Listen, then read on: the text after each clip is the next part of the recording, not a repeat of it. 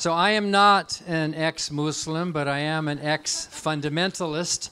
So I understand the mindset. And I have a serious complaint about this conference. There's no piano here. Usually there's a piano. And if there's a piano, I would start with a song. So our topic today is dogma and science. I have a song called Beware of Dogma, which I will simply recite to you without... Imagine some beautiful piano music. It's called Beware of Dogma. Beware of dogma. It wants a fight. Beware of dogma. It has a bite. Beware of dogma. It will incite a holy war by itself. Beware of dogma. It'll trap your mind. Religious dogma. It'll make you blind. Beware of dogma. It's not designed to let you think for yourself. If we let it out in the universe, there will be no doubt everything is worse. Beware of dogma. Don't let it loose. That unchained dogma, it'll reproduce. Tie up your dogma. There is no excuse for ignorance anymore. Please, clean up after your dogma.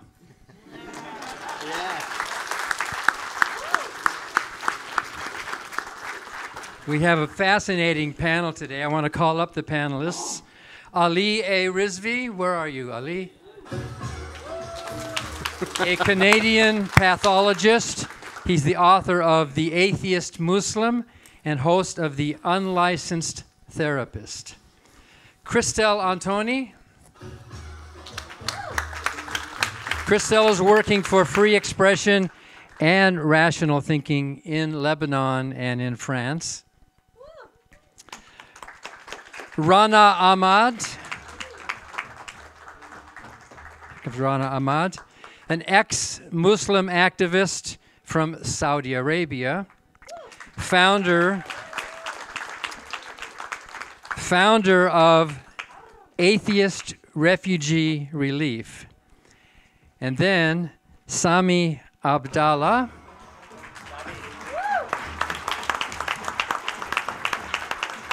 you can see that Sami is very relaxed because he's not organizing this year's conference.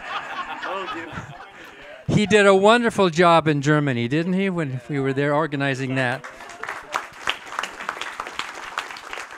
Sami is president of Free Thought Lebanon. I'm not an ex-Muslim. I'm also not a scientist. So here we have a panel about science and rationality. But like most of you, I quote scientists a lot. We rely on them a lot. My newest book, which is coming out next week, is called Contradiction. And in the book, I quote Lawrence Krauss, a physicist, who I think needs not much of an introduction at all. He's the host of the Origins podcast. He's an author. So Lawrence Krauss is going to begin our panel with some brief introductory remarks. Thank you.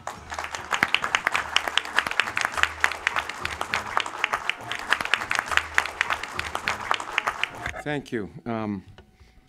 It's a pleasure to be here. I didn't know what to say, so I got the Women's Quran, and all wisdom is in here.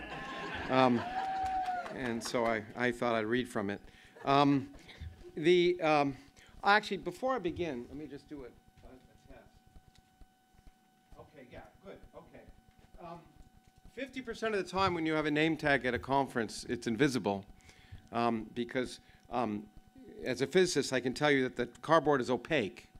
So it's very simple. You just have to write on both sides. And I wish I'd told people that earlier, and then you can actually, people know who you are. I want to begin with a confession. I am not an ex-Muslim. Yeah, I know. But I did have a Jewish mother, so I know about guilt. But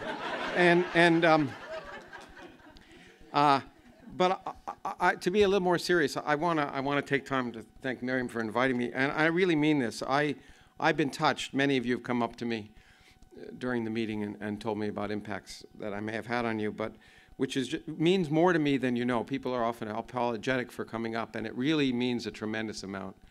I can't tell you how much. But more than that, I can't tell you how much I admire all of you. I first encountered the ex-Muslims years ago when Richard and I were filming, I think, The Unbelievers, and we were invited to London, and then realized that we couldn't film there for a very good reason.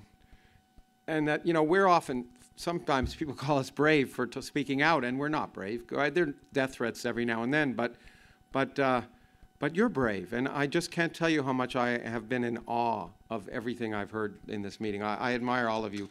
I really mean that to the bottom of my heart. So I just wanted to start with that. You people are brave and risk your lives to do something important, and I'm humbled and honored to be here. I really mean it. It's the first one I've come to, and it's just been a revelation, if you excuse the expression. I thought I'd begin with I'm going to try and make a few remarks, and then there'll be more time in the panel. But I thought when talking about science and dogma, I'd read from actually my favorite science writer, who's a guy named Jacob Bronowski, a British scientist, and he did The Ascent of Man, and it's a wonderful series. But he wrote this: dream or nightmare, we have to live our experience as it is, and we have to live it awake.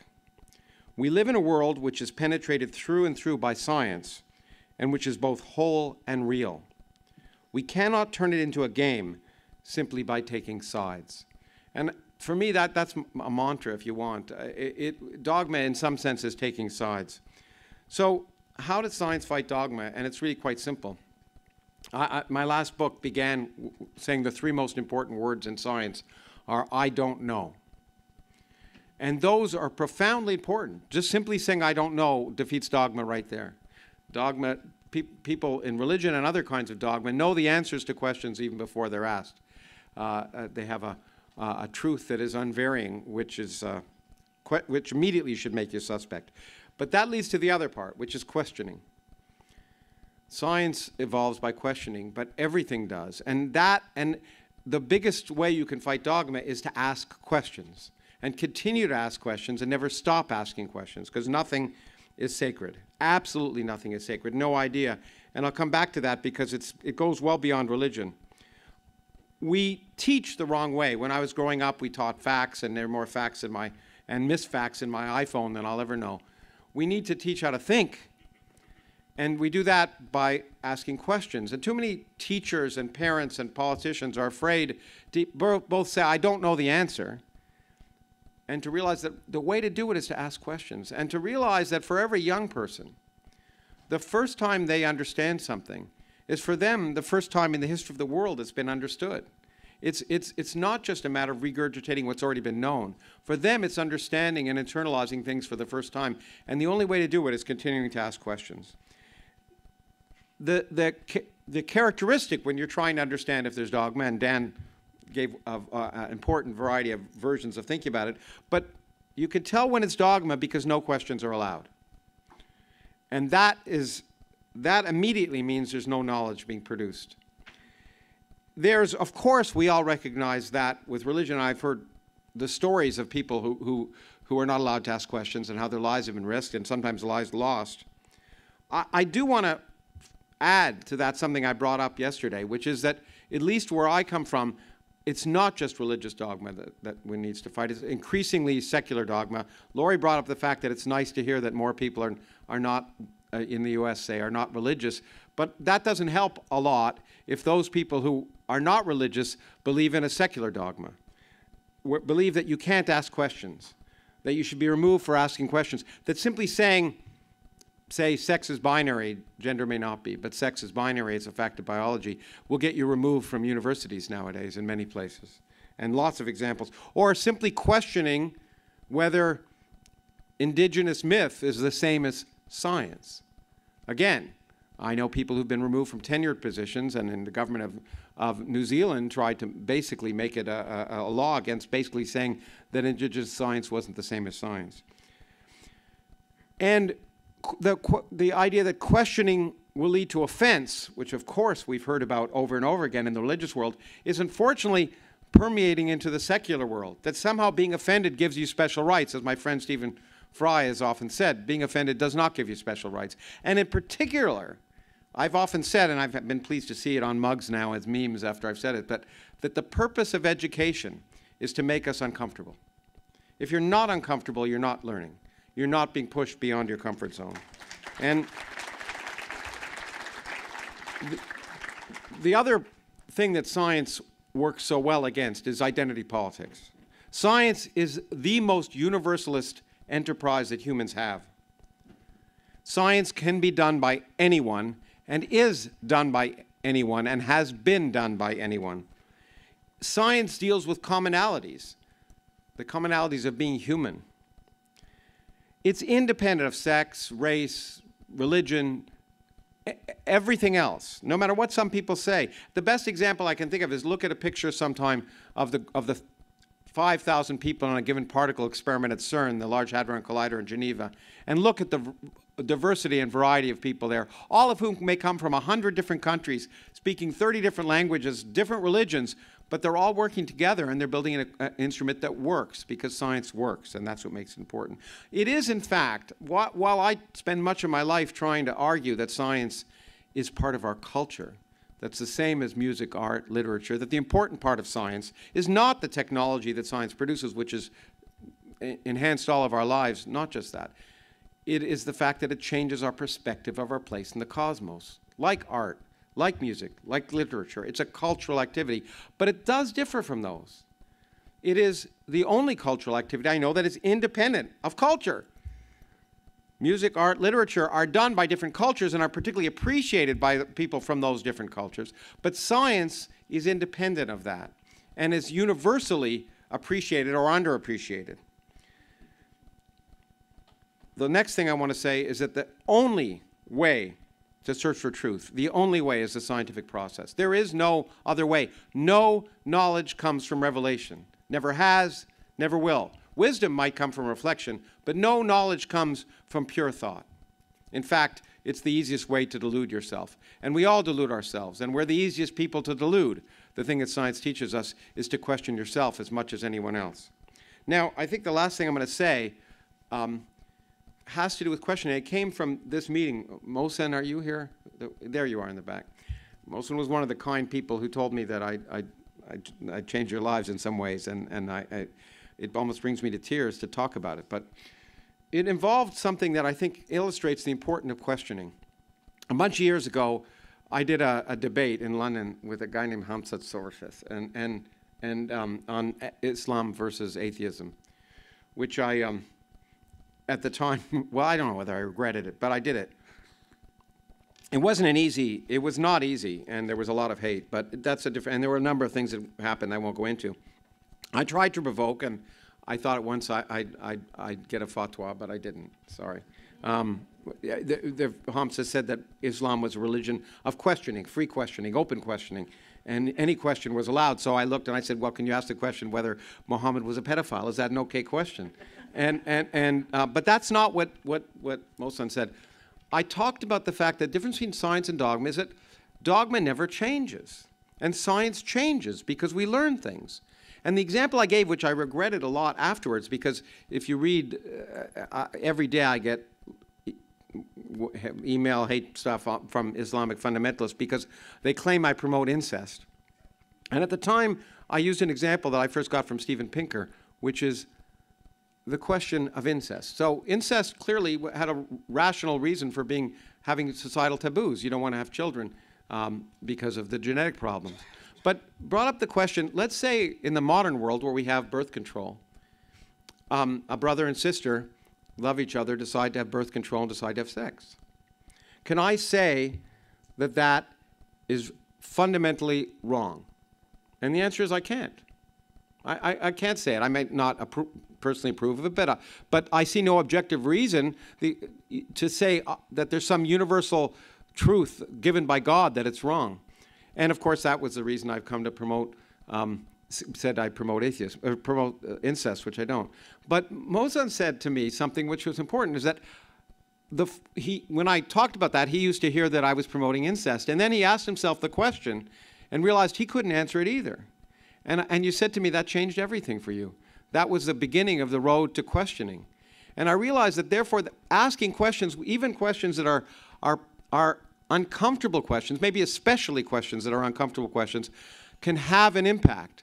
And while I've regretted in some ways doing that because of all the pushback, I now will never regret it for the rest of my life because it changed your life in a positive way. And that's what we have to do. So I think that's all I'm going to say.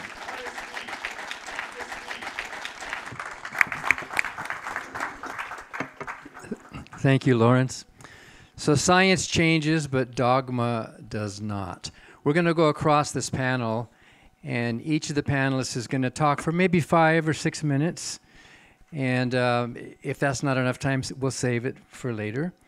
And it's a 2-part question for each of you. The first part, I hope you can answer quickly, and then the second part, take your time with. The first part is, how has dogma affected your life personally? And the second part is then, how can science combat dogma? And let's start with you, Sami, on this, and then we'll just come along. So first of all, thank you for having me here. It's always a pleasure. Also a pleasure to be sharing this panel with amazing minds. Looking forward to this conversation. So maybe I will start by speaking a little bit about the country I come from, Lebanon. And so dogma is heavily present in Lebanon in many different ways. First of all, on the very top of the list, the religious dogma. And as I may have said in different conferences, but I would repeat it always, that like Lebanon is a country where power is divided between religion, literally. So like we have a big fiesta of religions. Most people think that Lebanon is an Islamist country, but no, it's like there's a little bit more Muslims than Christians in Lebanon. And so what they decided to do is just sit on the table and just divide everything between everybody. So you Christians, Catholics, you can have the Ministry of Energy. Muslim Sunnis, you get the agriculture, and so on and forth. And you can tell from here how like heavily present is dogmatic, religious dogmatic thinking in this country. It affects all the aspects of life. But other than the religion, there's always different forms of dogma. There's political dogma. So in Lebanon, people have like this crazy loyalty to the leaders. And you know it's dogma because even when there's evidence of corruption of these politicians, this loyalty is still present, you know. And similarly, cultural dogma relating, for example, like the honor and stuff like that. And a very important thing, as Lawrence was saying, which is like, he called it the secular dogma, but I think it's even a bit broader, like the more, I don't know what to call it, leftist dogma, or... So it's what you were touching on, basically.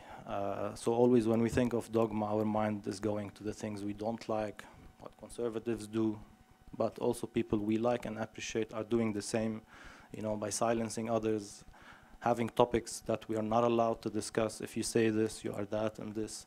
So this is also heavily present in the Lebanese culture. So what does that all mean? I mean, like somebody can tell me, okay, then maybe live and let live. People can believe in whatever they want. And this might be true if, I mean, you're on an island alone or if you're living isolated, but it becomes a problem when this is like a system that's fully dogmatic, when people who are in power are dogmatic and people who have strong influence are dogmatic. And for me, the biggest danger in dogma is that it doesn't go hand by hand with critical thinking. Critical thinking is something that we heavily need to solve problems, and you can't be dogmatic and think critically. And here I would like to maybe tell a little story. I will try to be as fast as possible, but this was something that, because you asked about personal stories about dogma and how it affected me personally. So when I was around 14, 15, this was the age at which I was not fully an atheist yet, but I was in between, you know, trying to learn. So I was not religious, but not full-on an atheist. And as you know, on Fridays, there's this always what happens in mosques, and they speak about, so there's this prayer every Friday in Muslim countries and like in mosques. So I used to go there still, but with a different intention to learn and criticize. And at some point on a Friday, I was in a mosque that I knew very well, and I decided to do something, which is, I decided to turn off the electricity from the whole place. I knew the place very well, and then I found a sneaky way to do it so that they wouldn't figure it out very easily.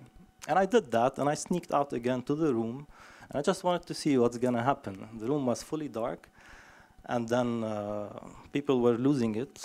And I was shocked how fast the imam who was giving this speech, they were talking at the time about death and what happens after you die and this like part of scary shit. And then it took him like 5 seconds to just come up with a whole scenario to explain why actually God did this on purpose. And how like this is his way of telling us that it's time to repent from our sins and stuff like that. And me as a kid, I was sitting and thinking, I just did that. You know, I know what happened.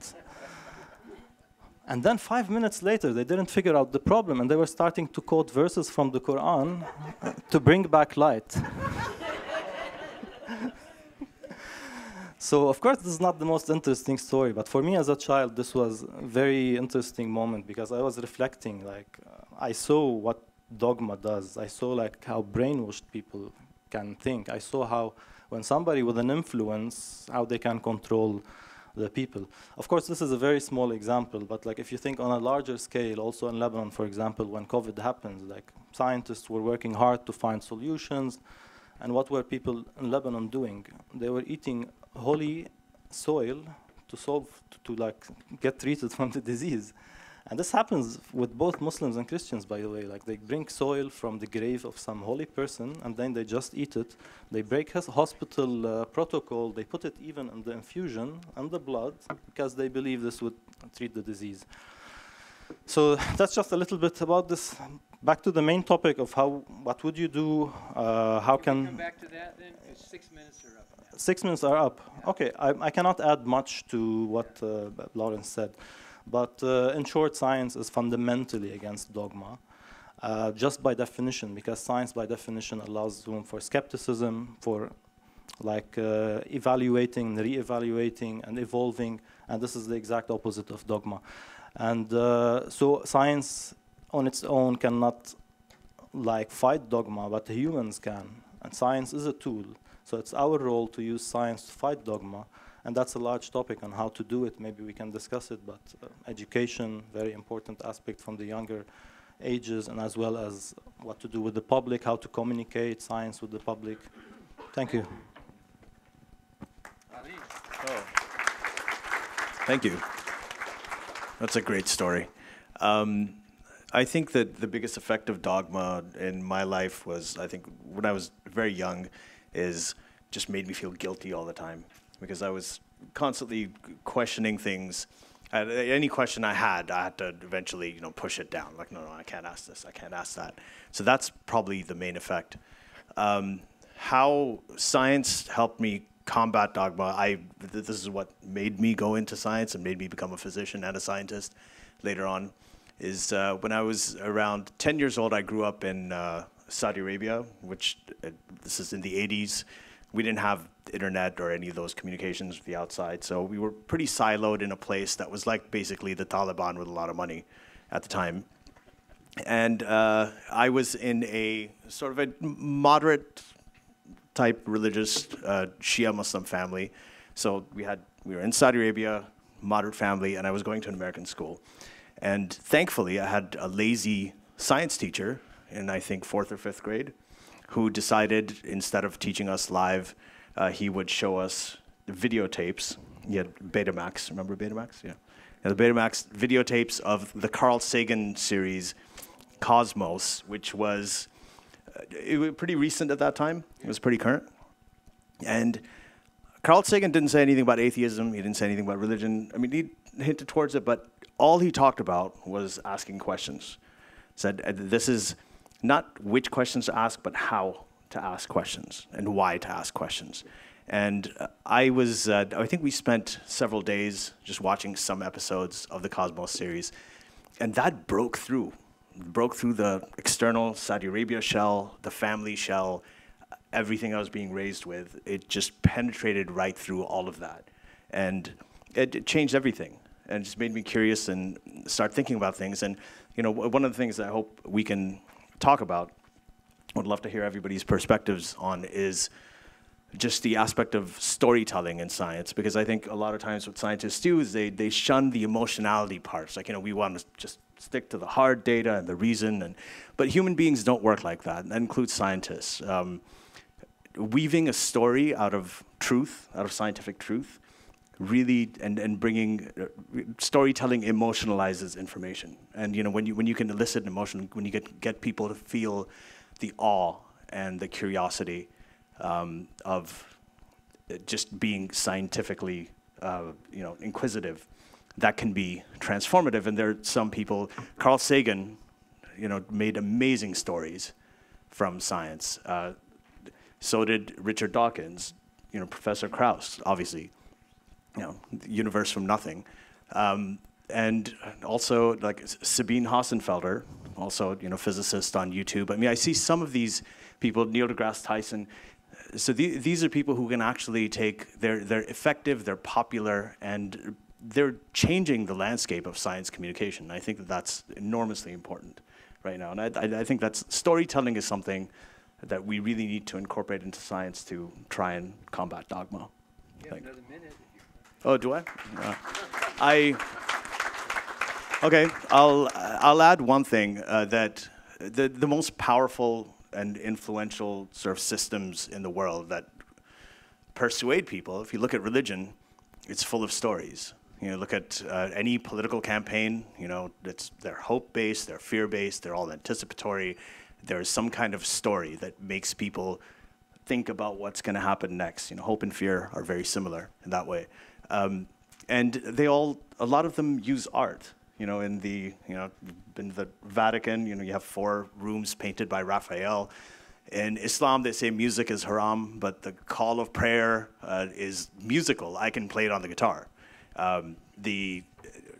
There's in calligraphy, architecture, all of these sort of artists, they evoke emotion from people, and that you can kind of sell them anything in that sense, and we have to be responsible with that. But so the last thing I'll mention is the 2016 political campaign of Hillary Clinton and Donald Trump. Hillary Clinton had the ideas. I mean, she's a very smart woman, very knowledgeable woman.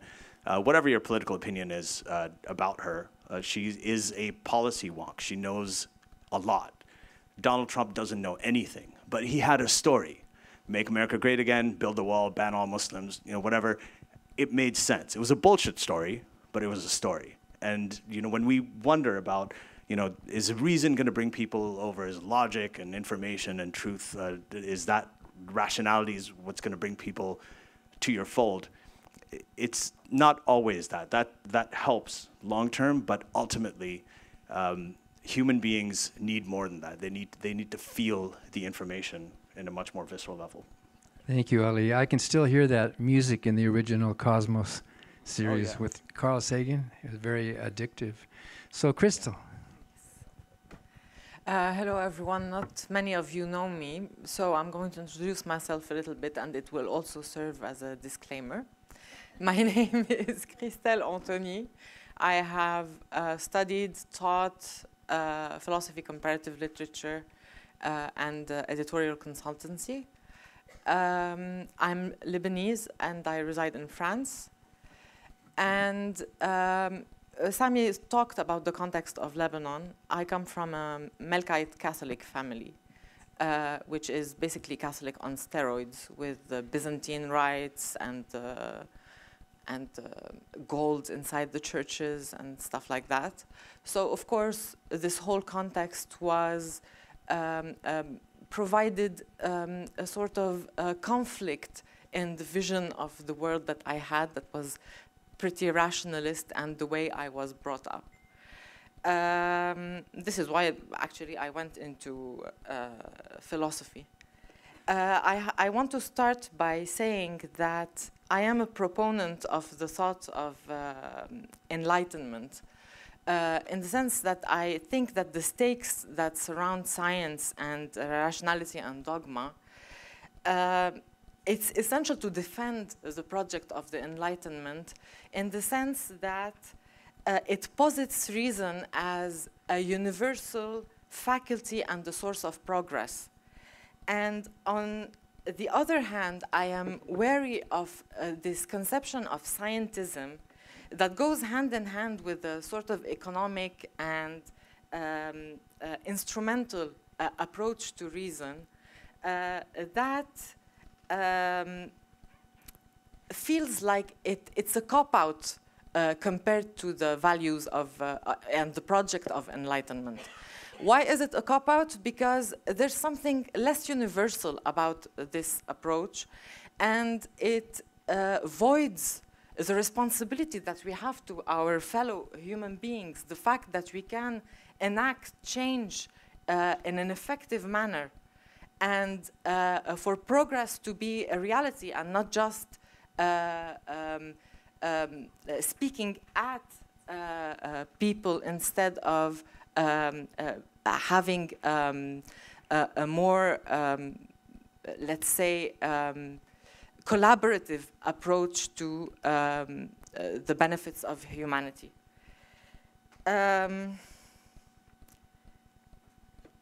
I'm sorry, I'm leaning a little bit on my on my notes because I'm not very used to public speaking at this scale. So if, okay, I will lean a little bit into the stereotype of the philosopher who only asks questions and doesn't produce any results.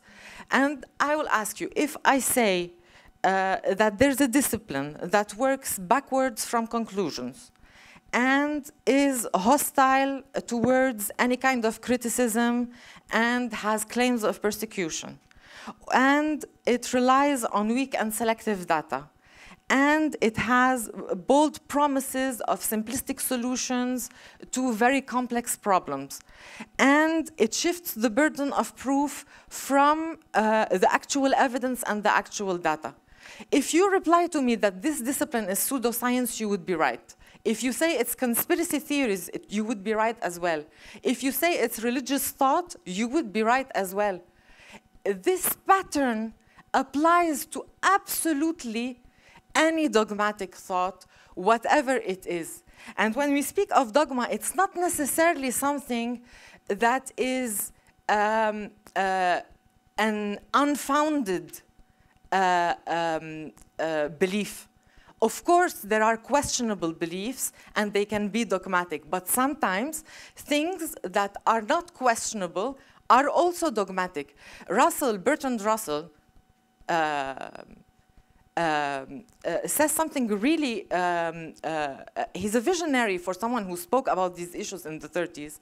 He says that the same object can be either the object of a scientific mindset and the scientific approach, or a religious approach. So science itself can also have a religious approach to it if it becomes too dogmatic and thinks it holds truths as absolutes. In the same manner, anything that can hold some kind of truth has to entertain the possibility that it might be wrong, that it might be amended by additional data, by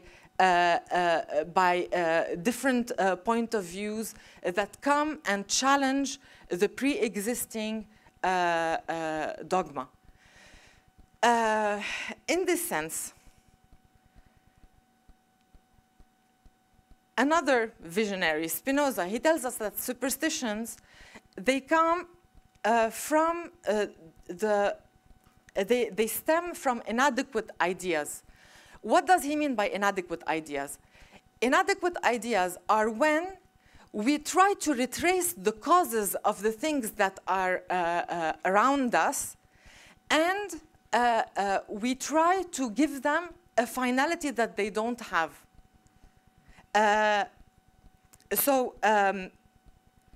Instead of seeing the objects as their objective properties, we infuse them with the subjectivity of how they affect on us. Like, for example, I look at water. If I say that water is what wets me, it would be an erroneous way to approach it. Why? Because if it's evaporated, it will not wet me. Okay? Time's up. You want to have a final thing? Yes. All right, so what I advocate for is a more empathic approach to people who hold dogmatic beliefs, because they are us. They are us, they are the people that we know. How many of us have religious relatives who are good people, who just want to to lead a good life? Even conspiracy theorists, okay, are they wrong to think that they are being manipulated by something? It's an overdrive in rationality, if anything. They are right to look for the things that are controlling them. The problem is that they have not enough or sufficient data to be able to posit the truth. Thank you, Krystel. We could listen to you forever. Thank you, sorry. So if science becomes dogmatic, then it's no longer science, is it? So Rana, you want to maybe take this one? I think. Hello, everyone. Thank you, Maryam Namazie, to invite me again. I am happy to be with all ex-Muslim and atheists. It's for me like, again, a family meeting. How Dogma changed my life. I had living in Dogma. I had living with a society where everything it was not allowed to ask and everything it was forbidden. And I remember myself when I start to search about science and about philosophy and about asking everything, how I was in the beginning afraid to see some video talking shit about Islam or about God or about Muhammad in the beginning. And I was like playing the video for one moment and then stop. Oh my God, what is that? And then play it again and hear what they are saying in this video and how they criticize Islam. And for me, it was like, okay, dogma, religion, it's like all that, like they play with emotional, they play with the feeling with the people. That's why they are successful. And for me, for a human, it's easy to give me something that I can believe in, and it's related to my family, and it's related to my society, and everyone believe in that. So why I need to ask question, and why I need to criticize that? And yeah, I feel like science, and especially philosophy, I don't know if you know, before in Saudi Arabia, it was forbidden to study philosophy. We don't have that in school. We don't have that in university. And I can explain how my mind start to change when I start to read philosophy and start to think different. And if we want to change dogma, I think we need to have the method to change dogma. And we have it. We have internet. And because of internet, I am here now. If we don't have internet, nothing will change. And I think science and rational and everything we do, we will change the people if we reach them. And internet will make us reach them. Yeah.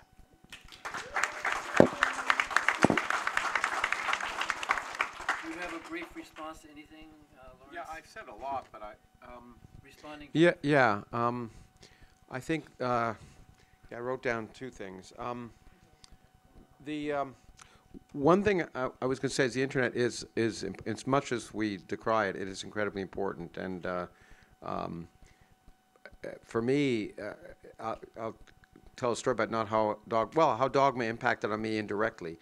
A young Afghan woman who was not a woman at the time, a young girl, was not allowed to go to school, but nevertheless had access to the internet and managed to see some lectures and things that I'd done and get a hold of books, and taught herself English and math, and we were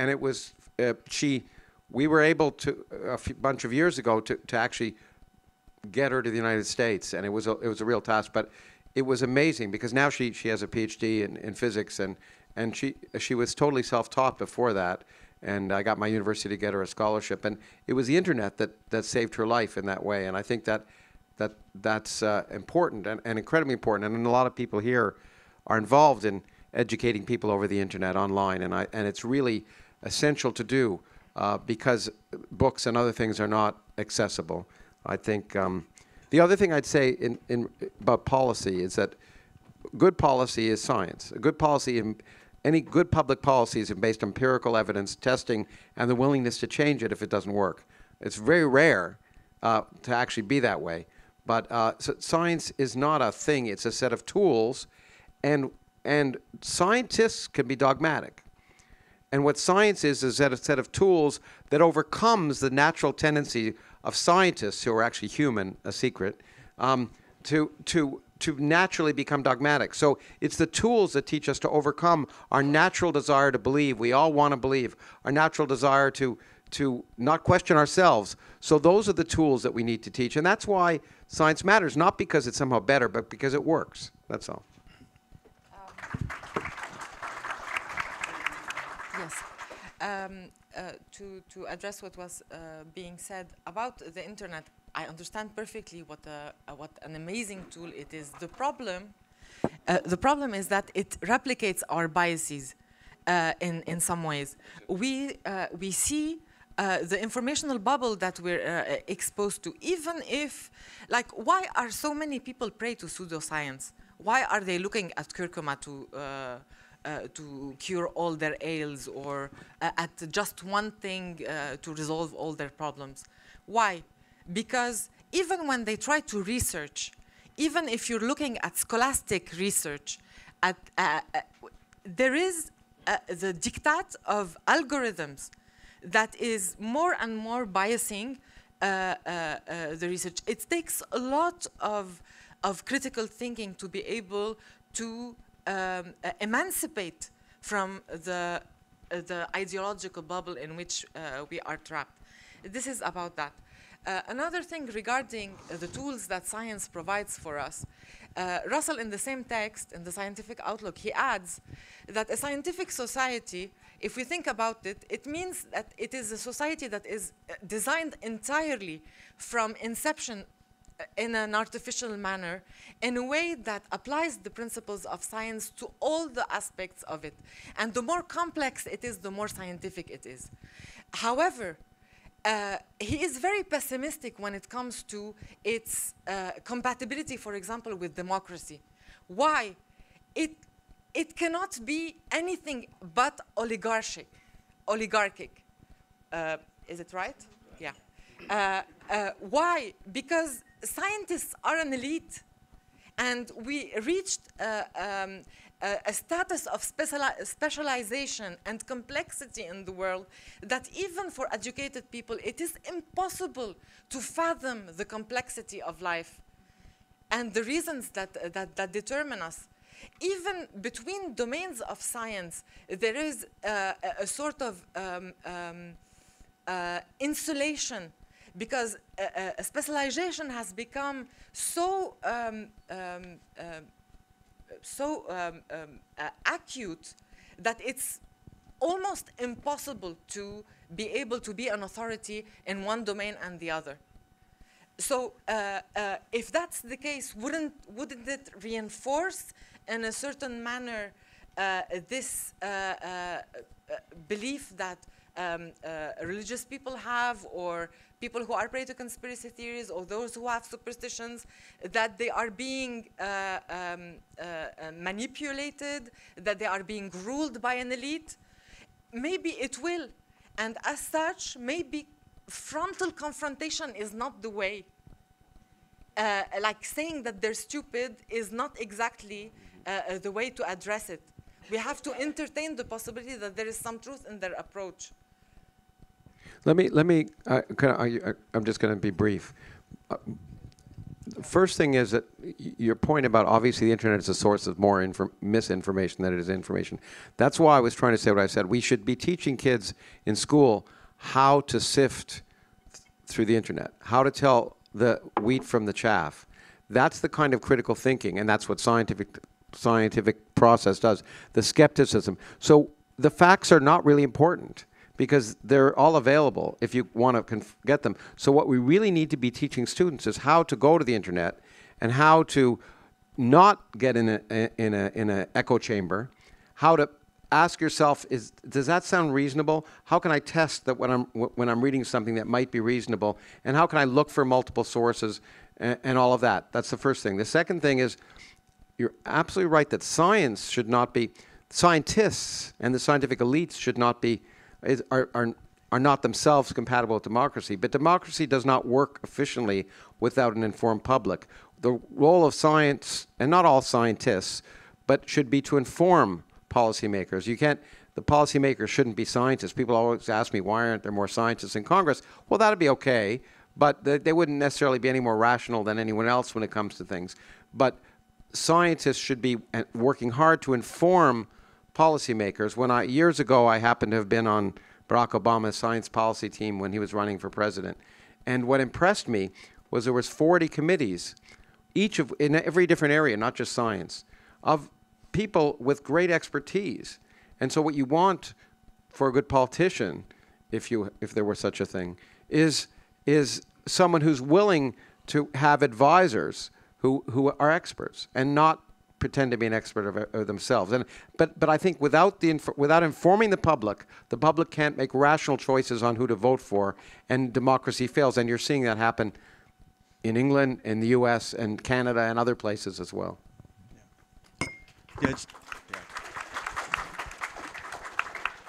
So I just want to add that I think when we talk about the internet's a huge thing, and you're absolutely right. As being in the healthcare system, I know that in the healthcare profession, I know that people get a lot of misinformation. It does replicate your biases in a way. But I think that one of the things, like the example that you gave of the communication you had with the Afghan girl, a lot of that is about communicating with people that you would have never been able to do with before. So I think that's the aspect of the internet. And I'm going to quote actually Maryam Namazie here. You said once that the internet is doing to Islam what the printing press did to Christianity, paraphrasing probably. So I think it's mostly what you said.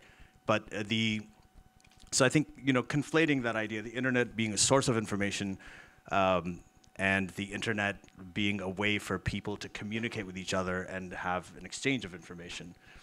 Those are two separate things with sort of different powers of their own that are independent. So I'd like to comment on something you said about, so for you the problem is, the solution actually is having a set of experts to do that. But for me this is never enough, because I feel the problem for us is not strictly that there's not enough scientists or experts. There are many, but we have a problem communicating this with the public. So there's a lot of scientists, but not enough science educators. So for me, this is where the effort should be put, and I really stress on what Ali said regarding storytelling. We should find ways to communicate science with the public. Feynman said, for example, you only truly understand something when you can explain it to a 5-year-old. He's a physicist. So with topics like the most recent example is what happened with COVID. I mean, okay, there were research being done, but your point is to convince the people about this. And I was really trying to see how each country was doing it differently.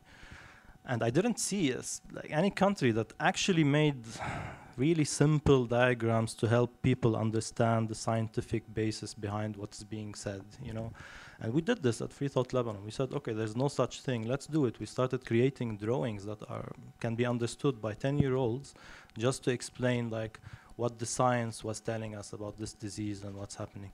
But equally important, what disappointed me about COVID was a tremendous learning opportunity that was blown. I wrote a book about Star Trek, and one of the big problems of Star Trek is that every problem is solved within 2 hours in Star Trek. But in the real world, it takes a long time. And it was a great chance for the public to see the scientific process. We didn't know anything about COVID, and it's hard, and it takes time. It was amazing that vaccines were done. So it would have been really much better if we'd said, look, we don't know this. We're going to try this and see if it works. We think this might be. It was a great learning opportunity that was completely blown by almost all the people who tried to communicate to the public. So sure, we can communicate about the utility of vaccines, but being able to be honest about the learning process and how our view changed was such an opportunity that was blown that I'm very sad about that. Yeah, that's 30 seconds. I think we need time for questions. There's just 11 minutes there. Okay. Do you have a 10-second comment or 30 seconds comment? So I wanted to say, just like what happened after COVID, people lost faith in science, and this is something we should sit and reflect on. There are statistics about this in the States by PEW telling you that up to 30% people lost faith in science, and similar in all of the world. So this shows a very big problem. Yeah. Less than 30 seconds. Just one last remark regarding what Ali said, which I find really interesting about the storytelling. The problem is, I think that any storytelling involving science, we would be shortchanged. Science would be, any storytelling in science would be shortchanged when it compares to religion. Why? Because in religion, there are theological categories like election. I am the elected people, I am special, etc. I have a purpose, there's a finality, etc. This is very good storytelling because our initial position as being nothingness without a purpose, as being a consciousness that is confronted to choice and the anguish of choice, so this existential nothingness from the beginning is quenched by these answers. Science, on the other hand, what it is telling us in the state of being that we are nothing. We are nothing because the universe is immense, because... I just have to say I couldn't disagree with you more. I am no one. No, I think the science can tell us how remarkable the universe is, how amazing it is to be, and how lucky it is to be human. And the story of science, when done well, is so much more interesting than any scripture. And I can tell you that people are fascinated when science is done in a way they can understand. They eat it up. And so I don't think anything competes to the story of the real universe, because the imagination of the universe far exceeds the imagination of humanity. Let's go to questions now. Who has the microphone for questions? We only have 8 minutes, so quickly.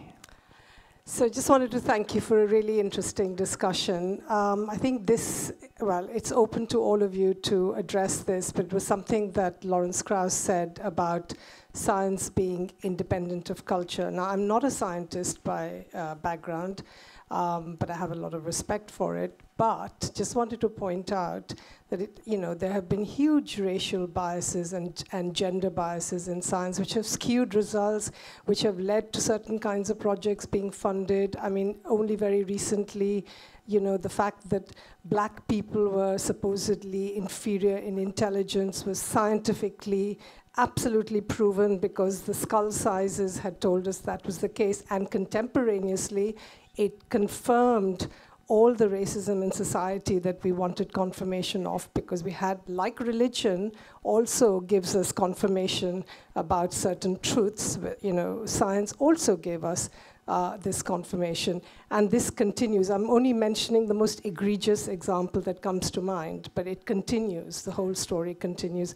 So I just wondered what you had to say about that. I'm going to jump in for a second. Science is self-correcting, which is what makes it so powerful. Why do we now know that that the previous biases of the past were wrong, that may have been claimed by science? We know it because of science. And so this notion that science excludes... There have been, in the history of science, of course, women couldn't go to university in the United States, and neither could blacks for a long time.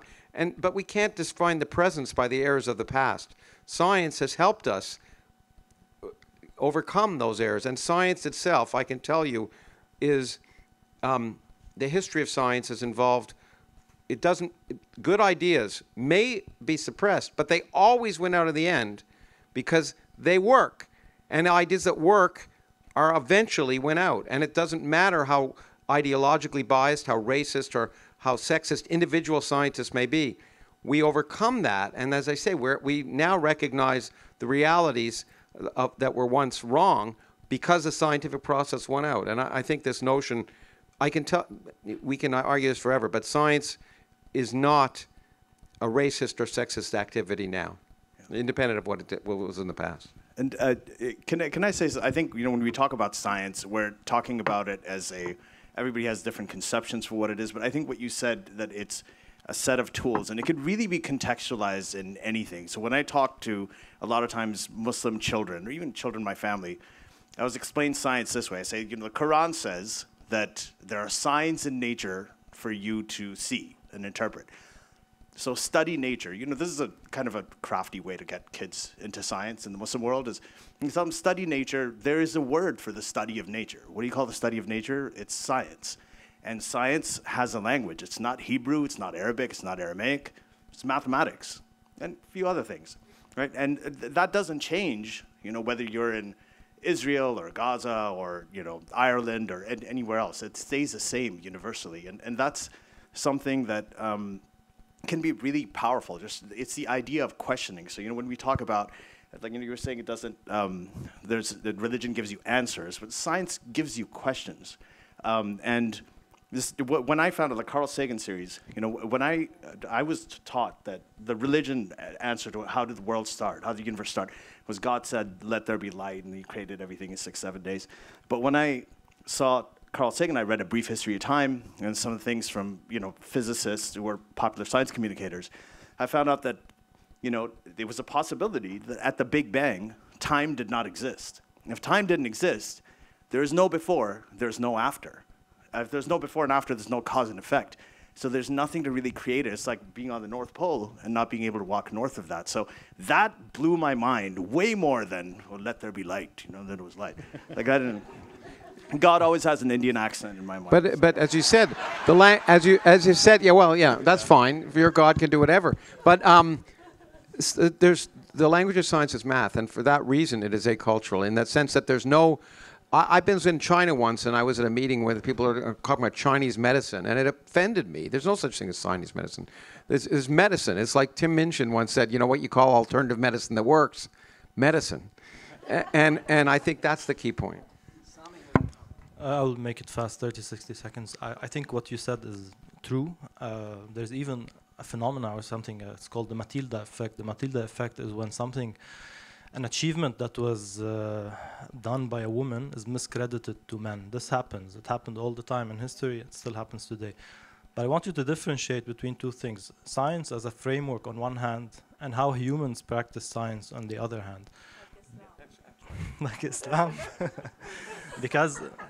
Because we are prone to biases, you know, we are biased, and no matter what we practice, no matter what it is, science, engineering, art, there will always be biases.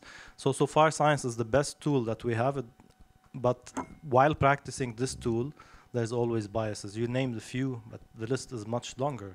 How, like, the world of business and money affects science, how, like, ghostwriting, there's a lot of things that we heard about this. But the tools are designed to overcome those biases. That's over experience. They are self-correcting. The tools work. And yeah, individual scientists will always be biased or dumb or whatever. Some scientists are Republicans. I don't understand it. But the tools work. And it's those tools that have been designed to work that are what we need to teach. Next question. Yeah. Can we have one more hour? Yeah. Okay. Thank you, Lawrence, for your brilliant speech, first of all. My question, I would like to know about your personal experience. You probably have heard the term God of the gap. Like, anytime the science fails, the religion start to kick. And I've heard, like, personally, I've seen so many people, anytime the, like, scientific method doesn't have any answer, or the result is wrong, then they say, like, okay, so we cannot really rely on science, and religion, or what you call dogma belief, has an answer.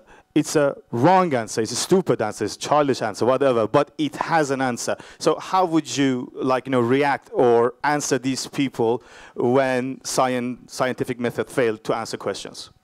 That's a really good question. And I think the way to do it is to be honest about it.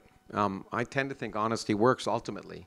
God of the gaps, by the way, usually works against religion, because the big difference between religion is that science progresses. So the gaps always get smaller. So good theologians now know not to rely on God of the gaps, because whenever there's a gap, science is going to fill it. And if your God is there, if your God was creation of humans, then evolution fill that gap. If your God is the creation of something from nothing, then science, I argued, cosmology has filled that gap. But I think what you have to tell people is that not knowing something is the same as is different than not knowing anything. And be honest about the fact, and again, ask questions. So when people make a statement that science doesn't know this, but we know that, or say that science will never explain X, you ask the question, well, how do you know it's never going to explain X unless you know how to explain X? I mean, you can't know that something will never happen if you don't understand it. So to confront that with, oh, okay, we don't know the answers. You know the answers. Why do you know the answers? What's the implications? That kind of questioning, I think that Socratic question is the only way to deal with that. But I do think it's very common when you get something wrong on COVID is for people to say, you don't know this, therefore you don't know anything. And that's what we have to fight the most, because there's a tremendous amount we do know, while openly recognizing that there's much more about the universe we don't know, and that's what makes it exciting to wake up every day.